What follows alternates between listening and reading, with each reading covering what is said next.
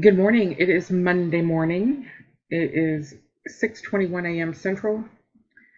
Take a look quickly at the calendar. Put this on Central Time. And then we see that we had some bad news out of Japan and flat news out of Europe. For our numbers coming up today, nothing really on the calendar today. No news. Monday, CPI, Red Book. Or Tuesday, excuse me. Wednesday, we have our building permits, and we have our FOMC minutes. So this could get interesting where they voted for the December hike. So Thursday, jobless claims, and Friday, FOMCs. So really the news this week is going to be those minutes on the FOMC and the jobless claims.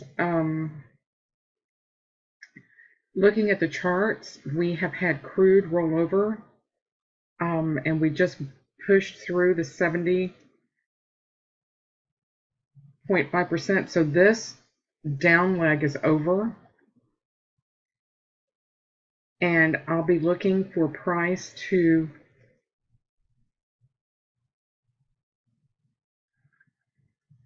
break out or consolidate and go sideways. It can either do that or it will just do this.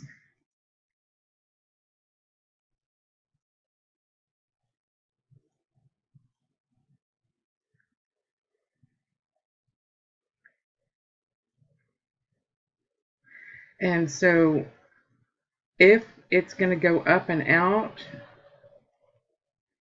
it should do so in one or two cycles. If it goes past two cycles, then it's going to go choppy.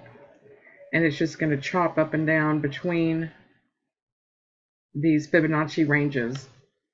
My best guess with what the world events that are happening is that we are going to move up pretty quickly to the 44.30 area.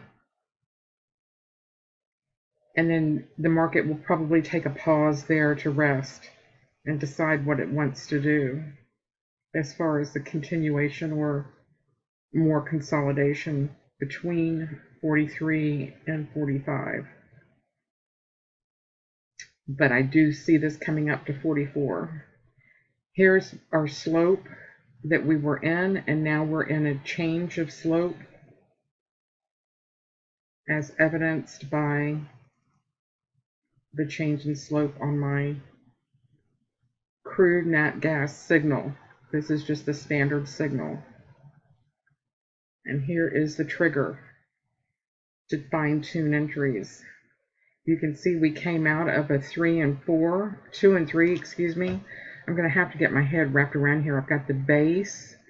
I've got 1, which can either be momentum or value. 2 and 3, which are the higher time frame participation. And that's what you want. You want this to be outside the previous high on the daily and weekly. And that's what this is. So when you're going outside value in the direction of the trend, you can press your trades for as long as possible. And that's what these codings are, right?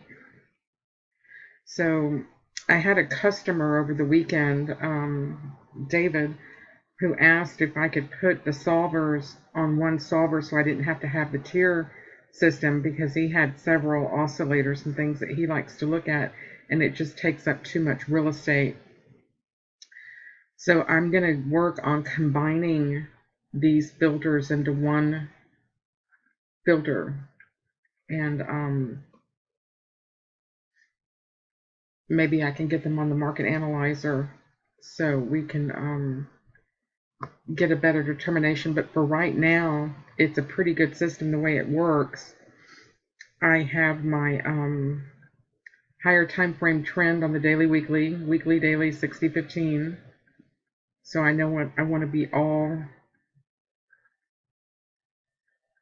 short or long. If it's mixed like it is here, my weekly daily has not caught up to the change in slope, then you can either go with the new momentum or wait for it to turn around and go back in the direction of the weekly daily. I would just prefer to find a market that's going all the way across. So let's pull up the euro, why don't we, and look at it. Because we know that's going to parity, right?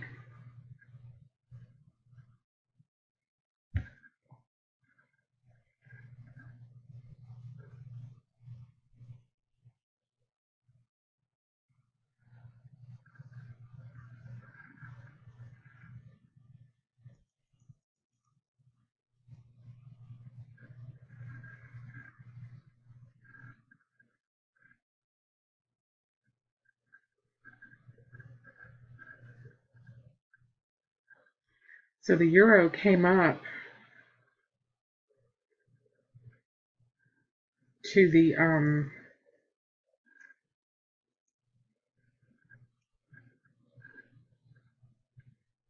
previous value low and turned around. It came up to the previous point of control, tagged it, and pushed back down. So this is following the market profile pretty well. My abbreviated market profile, my special custom market profile that I use. And I see that we pushed off this high volume node right here, and we're pushing down. So this might be a very good trade down to VWAP at 106.87.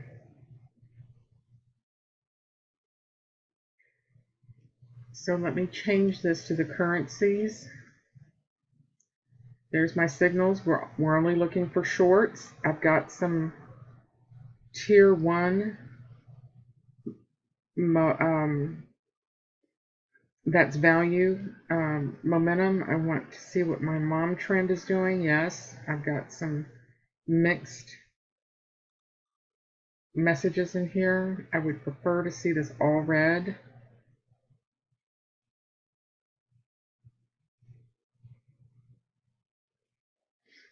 But it is what it is.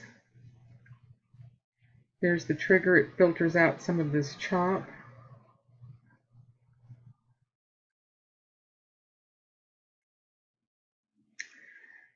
But it is what it is. So we're going to be looking for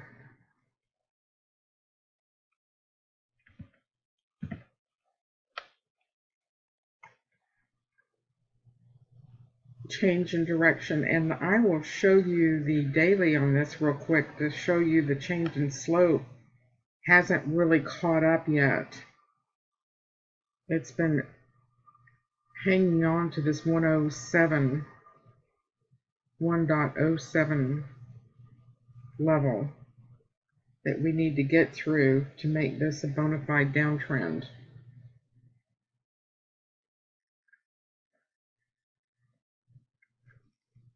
See, my change in slope has not really started yet. It will probably start with today's close below the open. So we're still in a change in slope right now ourselves. We don't know. Well, we do know because we know what's going on in the world. But this most likely is going to be continuing to sell off. So I don't like the fact that I'm not in a down slope on the daily. But I do have the higher time frame trend. Whoop, it just changed. See that candle? It pushed through my levels on my daily, on my 60-15. It's right on that precipice. So if this pushes up here, See, it's flirting with this trend. So I will probably want this to get below 107 to get involved. Get below my deviation bands.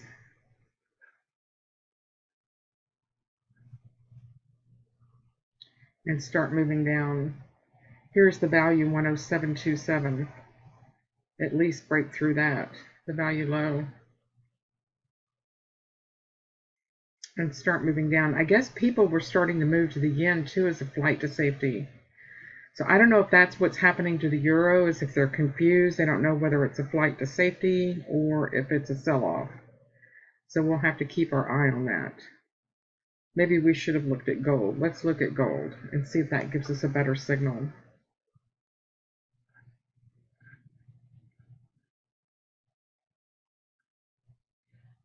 Well, I've still got my change in trend on the daily for my slope.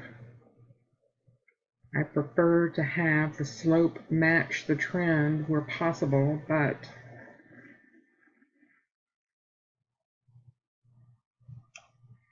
and it does look like a flight to safety because it's moving higher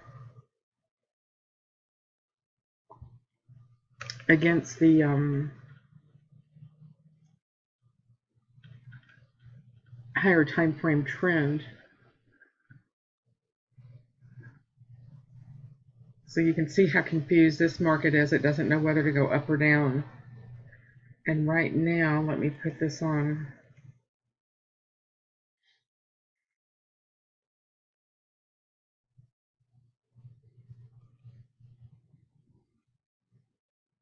There's the trigger. We're in consolidation right now. And you can see the mixed messages where it says go long, and this says no, don't go long, and this says go long, and this says no, don't go long. Mixed messages. I had some of those this weekend. All right. So this is not helpful either because we are, let me put this on the right, gold.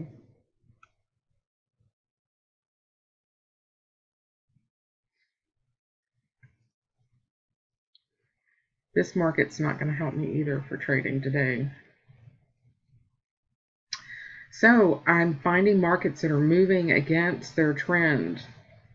So it may be a good day to work on the strategy and sit out of the markets unless I can find something that's moving directionally. The pound looks like it's selling off. Well, the euro does look like it's sold off, so I'll probably go back to the euro.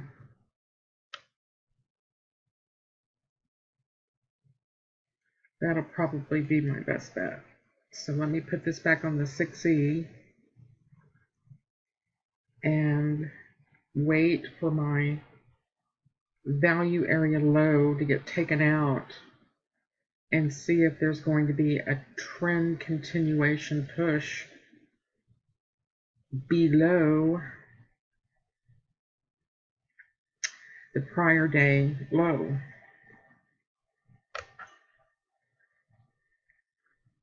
So I have my trade plan. This does look like it's pushing down. So I might go ahead and take a trade.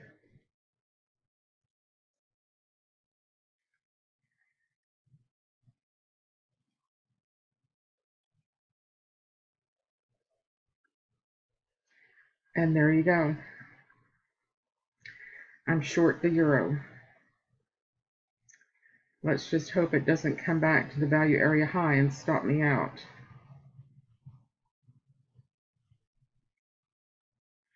Actually, I don't think I'm going to let it get much past this point of control, this first value high.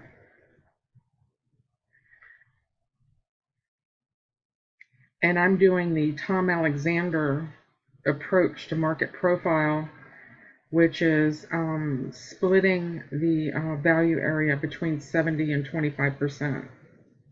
And that makes it very helpful. It's almost like having that first standard deviation on a VWAP. Y'all be good. Have a good trading day. It looks like there's a bunch of mixed messages, and I'm going to be working on my strategy. Thank you so much.